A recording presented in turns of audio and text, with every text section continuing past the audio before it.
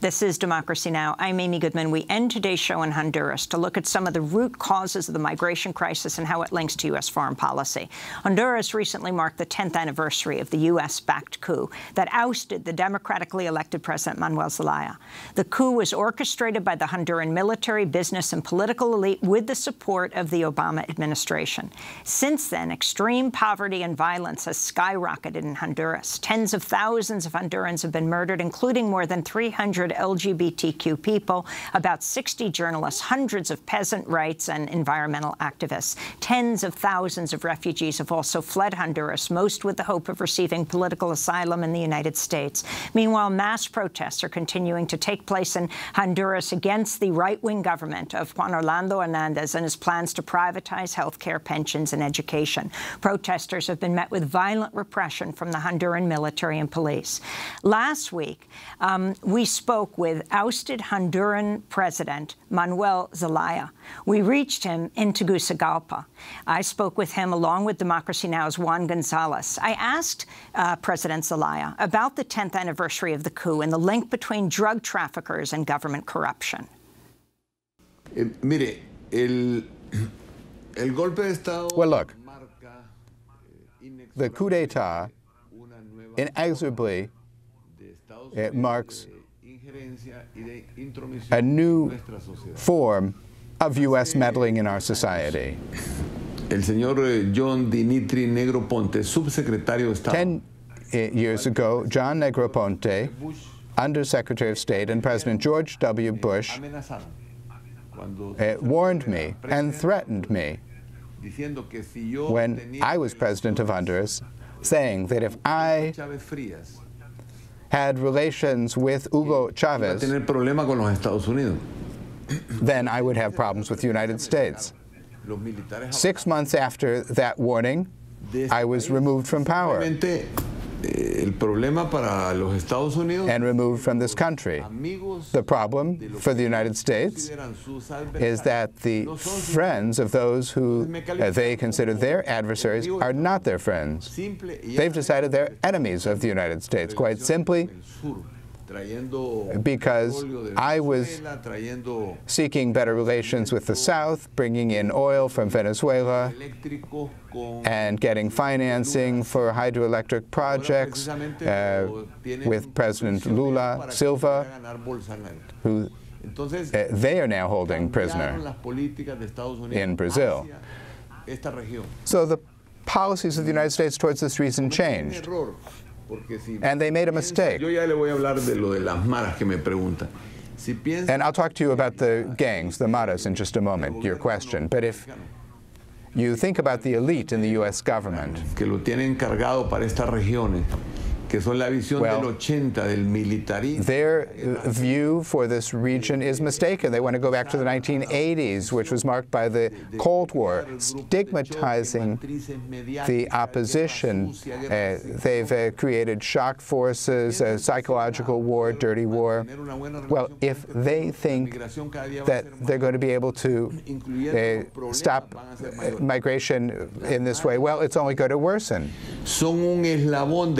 The gangs are a link in the drug trafficking business, and they come about because there's no jobs, there's an excess of poverty. Poverty is misery in Honduras. Youth find no solution. Pero en vez de buscar reformatorios, en vez de buscar generar empleo, lo que hacen es militarizar, crear organizations such as mayor well, then the drug trafficking organizations come on the scene, and instead of creating more jobs, the government brings more repression. Son componentes de la dictadura que Estados Unidos está sosteniendo en Honduras. Plus, these are components of the dictatorship the United States is supporting. They've looted the country.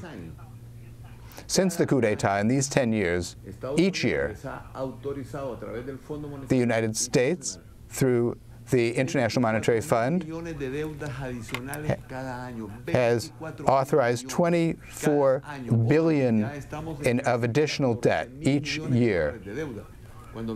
So now we have approximately $14 billion debt. When they removed me 10 years ago, we only owed $3 billion. Today it's $14 billion. So to uphold the dictatorship, first they militarize the country, then they drive the country into debt. And they take out huge credits, which they call sovereign bonds, at huge interest rates. 100 lempiras, 40 van para los bancos ahora. And of every 100 lempiras, 40 now go to the banks. Plus, they loot the state institutions. The levels of corruption are exorbitant. They're abusive in every sense of the word. They've looted institutions such as Social Security, which is where the retirement funds for the elderly are, and where the monies are to cover the illnesses that the mothers suffer. They have looted these institutions in order to finance an unpopular, anti-democratic, and dictatorial regime. The United States doesn't talk about Honduras because it's shameful. Que les da vergüenza hablar de lo que están apoyando en Honduras. They're ashamed to talk about what they're supporting in Honduras. De que el mundo lo conozca es denunciarlo, porque and the only thing to do about it is to denounce it, because there are murders, there are death squads. They've exported what's called Plan Colombia to Honduras, the false positives, where many opposition leaders, such as Berta Cáceres, to mention one, or Murillo at the time of the coup, or another person who is asphyxiated, a 24-year-old who is asphyxiated by the gases, all of these. There's no way to describe these crimes over the last 10 years other than by calling them crimes against humanity. And this country should be brought before the International Criminal Court, because what U.S. policy is doing is supporting genocide in Honduras and in Central America.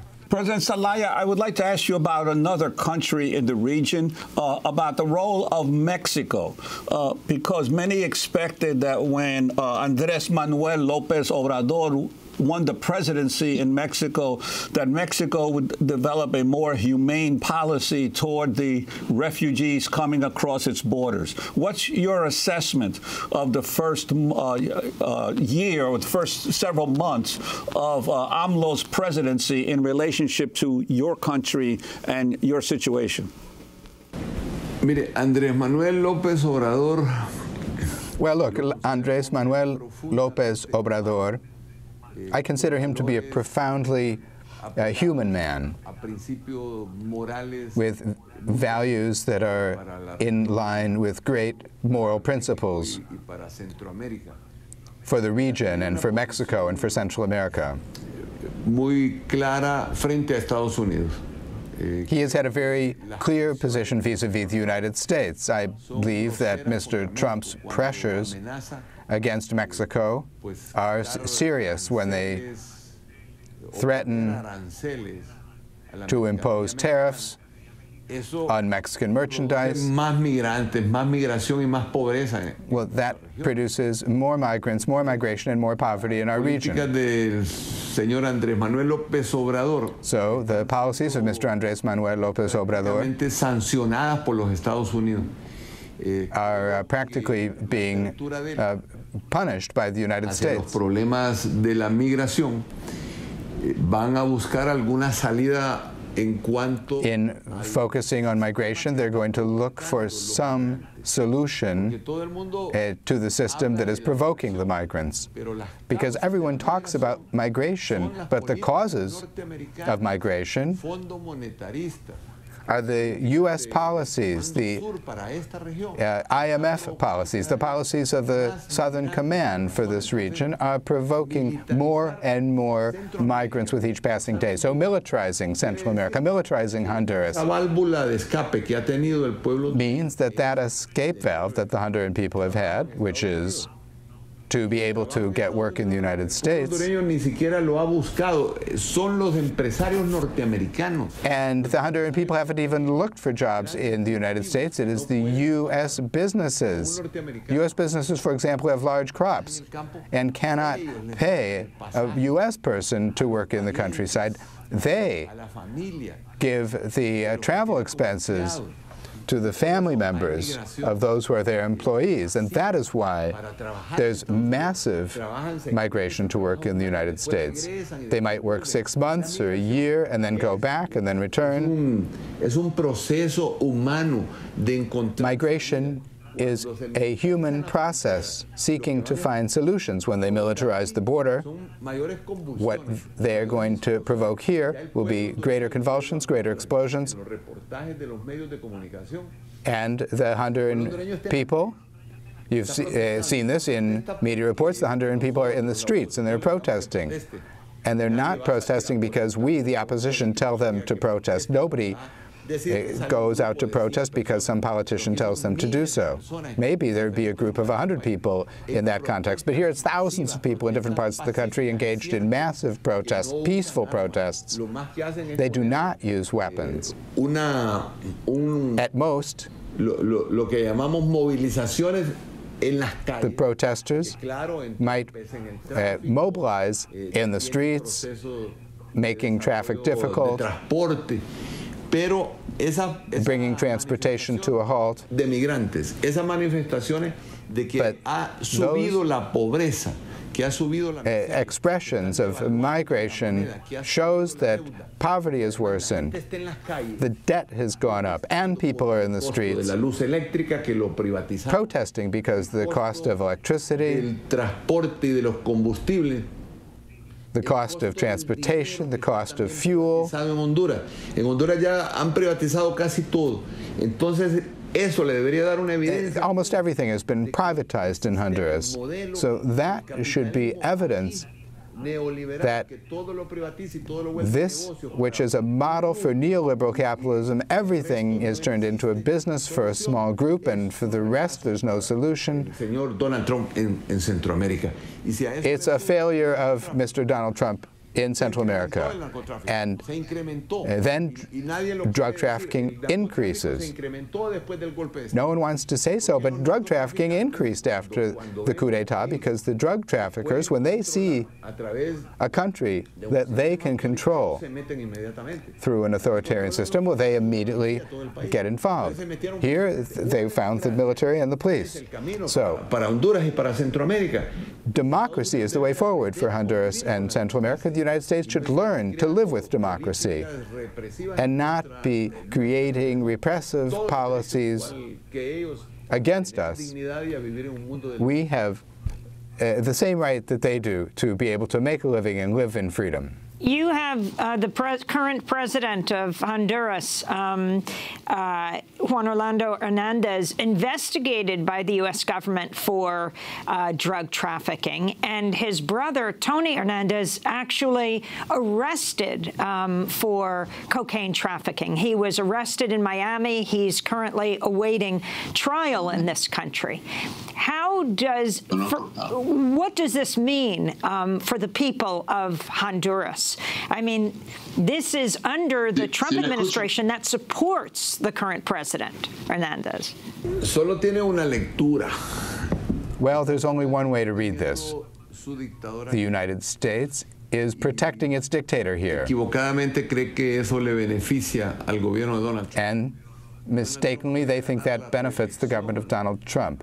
Donald Trump might win re-election in the United States. Mundo que toma medidas en nuestro país en beneficio de la democracia de Honduras, if the world sees that he's taking measures in favor of democracy in Honduras rather than in favor of the dictatorship, as he is doing now. Drug trafficking is a measure of that.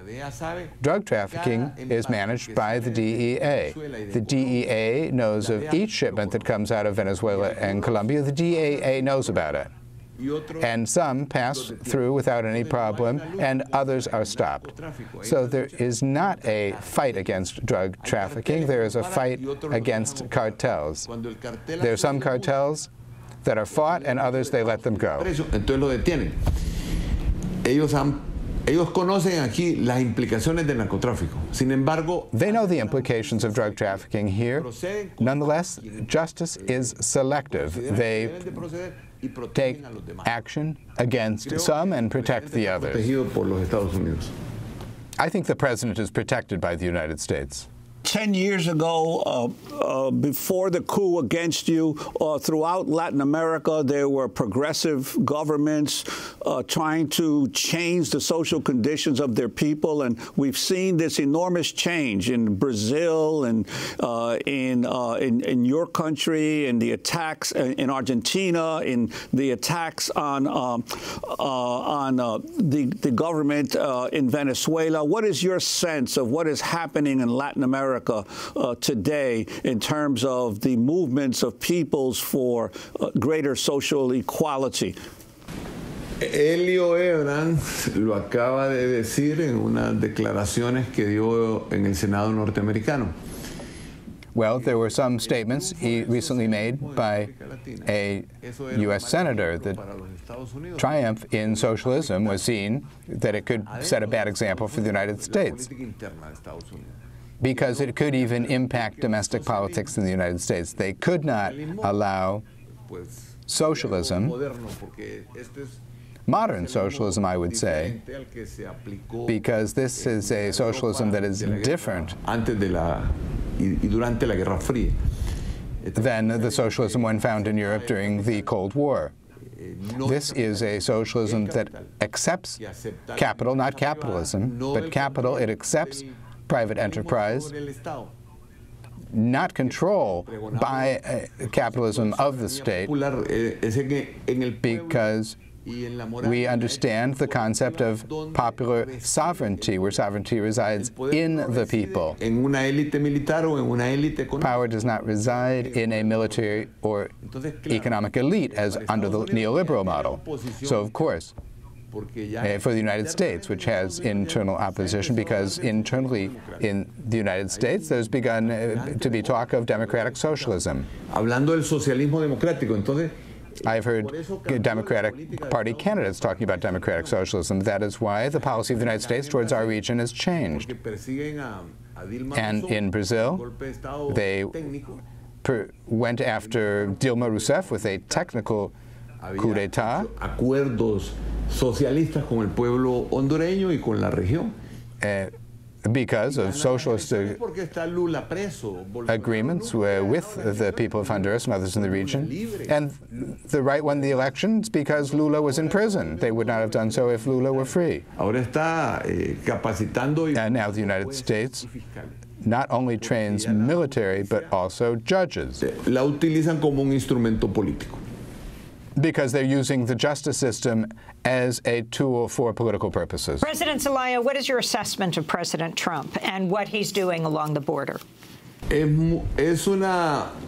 no sé si eso le trae a él beneficios electorales. I don't know if that brings him any electoral benefit, but I consider it to be an absurd action in a globalized world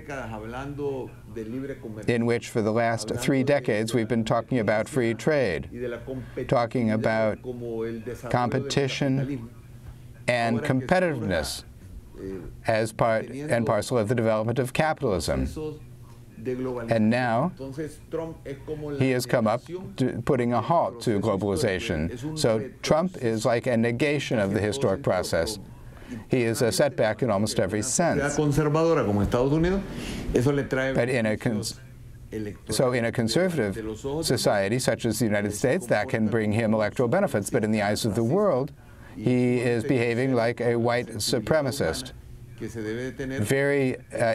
with no human sensitivity as one would require in the 21st century. Because migration, well, migration is a right, not a crime. And the migration of the poor northward is bad, but if migration of the investors southward is good. The investors come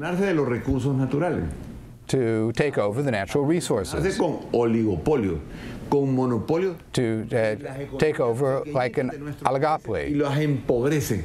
Y ese empobrecimiento, and they further impoverish our countries, and that impoverishment produces migration, and the increase in drug trafficking and so on and so forth. So I see that Mr. Donald Trump's policies with the Republican Party represent a setback when it comes to having good neighbor relations with Latin America. Of all aid to the Northern Triangle countries, to El Salvador, to Guatemala, and to your country, Honduras.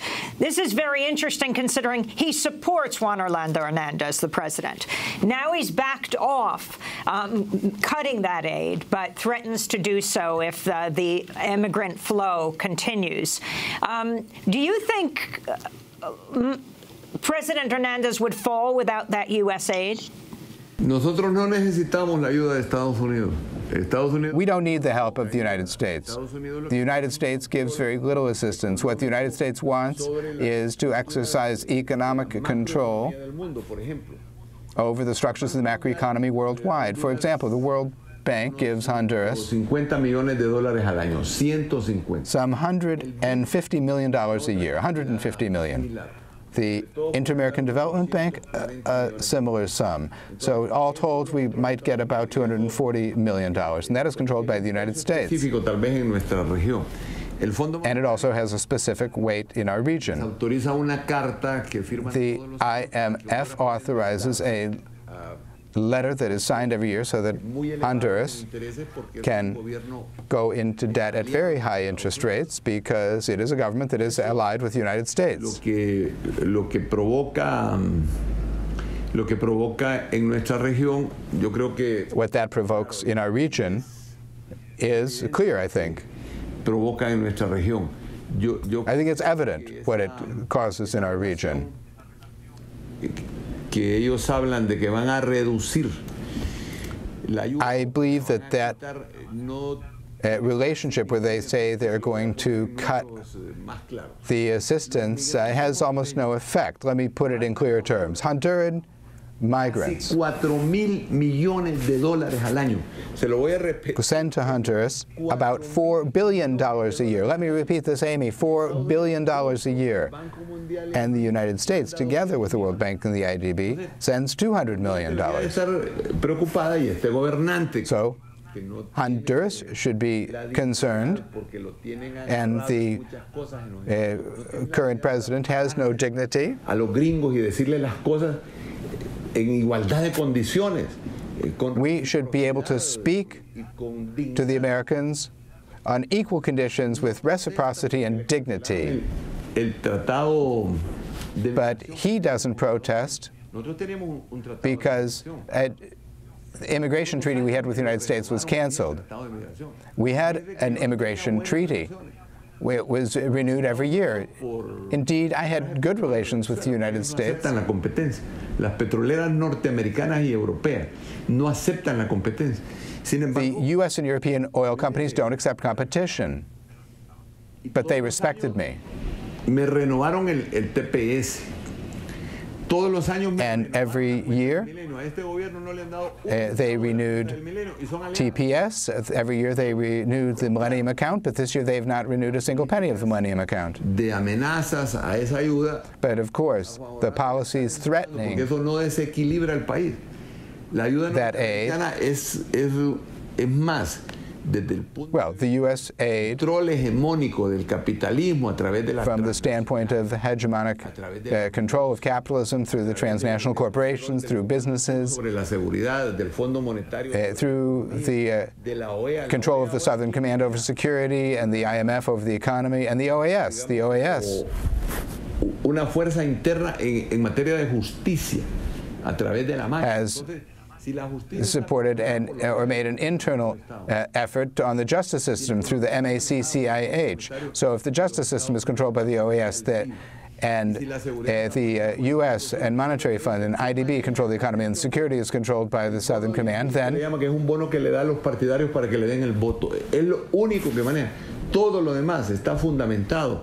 Well, then what does Honduras run? It's all based on U.S. policy and on the interference and meddling of the United States in Honduras. We should simply reach agreement because the United States is a strong neighbor. It's the biggest military and technological power in the world. It's not that we're going to be the same as the United States, but we should not be a vassal of the United States. We are a small country, but with the same dignity as the Europeans and the U.S. have. Former Honduran President Manuel Zelaya. He was ousted in a U.S.-backed coup in 2009. To see the interview in Spanish, visit democracynow.org/es. To see all our coverage of Honduras, go to democracynow.org. Special thanks to Maria Taracena. And happy Democracy Now! 15th anniversary to our transcript editor, Neil Shibata. Thank you, Neil, for your incredible work and wisdom. Joining Mike Burke, Mike DeFilippo, Isis Phillips, and John Randolph in the 15ers Club. We kneel before you, Neil.